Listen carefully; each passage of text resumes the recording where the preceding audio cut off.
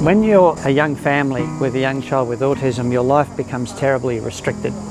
And I can remember back when Andy was diagnosed and he wanted to watch the same video over and over again. Whenever we wanted to leave the house, he'd start banging his head against a wall. And this is the life you have with a young child with autism. Sometimes it's hard to get out of it.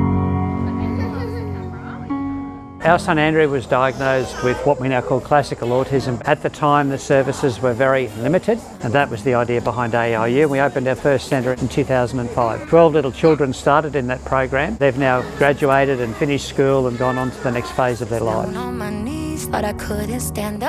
So AEIOU is one of the largest providers of services for young children with classical autism. We currently have about 300 children enrolled in the program. Almost 2,000 children have been through the program. Fair to say that in Queensland, AEIOU's changed the lives for a generation of young children with autism and their families. When we started, our idea really was to have a safe place where these children could go and have on-site the various therapy specialists that they required and set it up in the framework of a play-based program. It's play-based, but every bit or thing that the child does has an aim or direction in building their capacity and giving them the skills they need to live independently and be successful at school. We recently looked at the costs and the benefits of the AEIOU program. The trajectory of these kids' lives fundamentally changes, and that has implications not only for future care, future education, future incomes, impacts on families, respite and so on.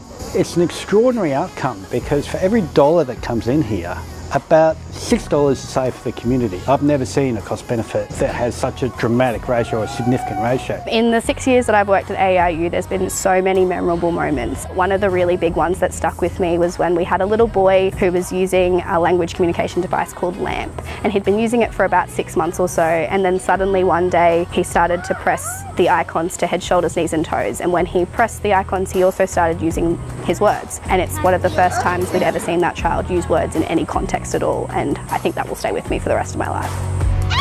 So we've been a beneficiary for Chain Reaction now for nearly a decade. What Chain Reaction has done is build these places where all this wonderful work occurs. The money that is raised by the ride, we leverage to state and federal funding that then actually leads to the construction of a centre. I guess I had no idea really until I've seen it what gets achieved through the fundraising, and it's quite significant. For playgrounds, I understand that are being planned for the fundraising we're doing this year, which is huge. They're actually really beneficial things for the development of the children. It's all for an amazing cause. This charity has really come from next to nothing and has grown to multiple centres across Australia and is helping a huge number of families, and the changes that it makes within those families is profound.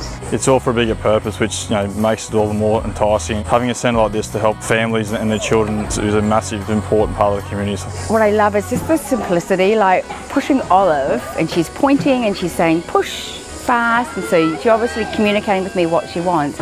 And when you're held onto her and I let go of it, and her whole face just lights up and she's just on cloud nine, and there's just nothing more beautiful than that. You can see the impact flow through for these kids through to schooling, their families and the community. They're just able to integrate far better within these, groups and function and thrive even.